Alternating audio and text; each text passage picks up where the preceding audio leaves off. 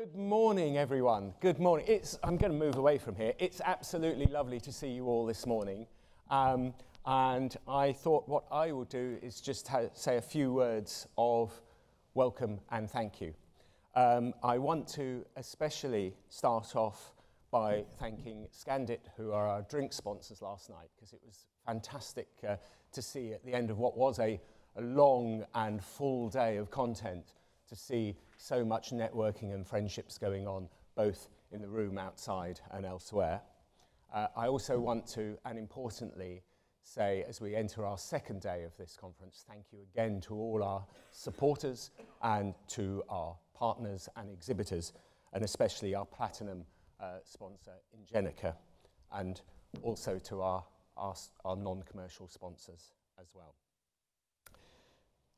I also, at this stage, would also like to thank our friends from the AV company, Quadrant.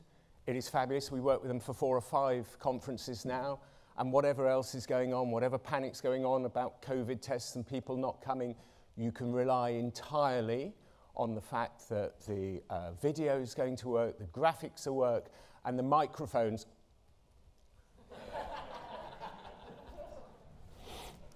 I just have to do that. I have to do that. I'm sorry. And I know I do it every year, but I have to do it. So thank you. I'm just going to spend a couple of minutes telling you about what's going to happen today.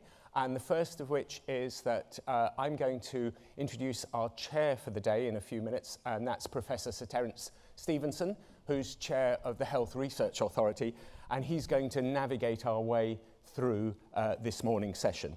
And this morning's session starts as strong as yesterday, where we have Richard Murray, the Chief Exec of the King's Fund, to take us in our helicopter up to 60,000 feet.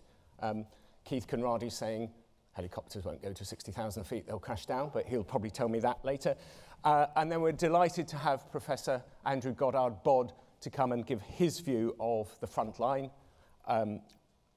about the NHS. And then finally, Keith Conradi, in possibly one of his last public appearances as Chief Investigating Officer of the Healthcare Safety Investigation Branch, or HSIB, as it's known. And maybe he may tell us why it's HSIB and not HSIB, but who knows. Then we change tack ever so slightly, because yesterday on this stage was very England-focused. But as Anne said when she welcomed us yesterday, one of the things that GS1 UK has done over the last 2 or 3 years is actually have a focus on the UK bit. And there are delightfully national programmes now in Scotland and Wales and Northern Ireland, and we're delighted to have colleagues from Scotland and Wales to join us today and talk through that. We have Steve Bush on stage later to talk about his Medical Director of Operations at Leeds, and as you know, Leeds was one of the forefront and has been at the forefront of the Scan for Safety programme. And he's going to talk a little bit about how Leeds are moving on from that and what else they're up to. Then we're going to have our break, and then we'd come back and talk about data and this whole thing about if you're scanning things, scanning is good, but if you get data, all you're getting is one scan is one beep. Millions of scans gives you insight, and how we're able to use that insight, building on some of the sort of conversations we had yesterday.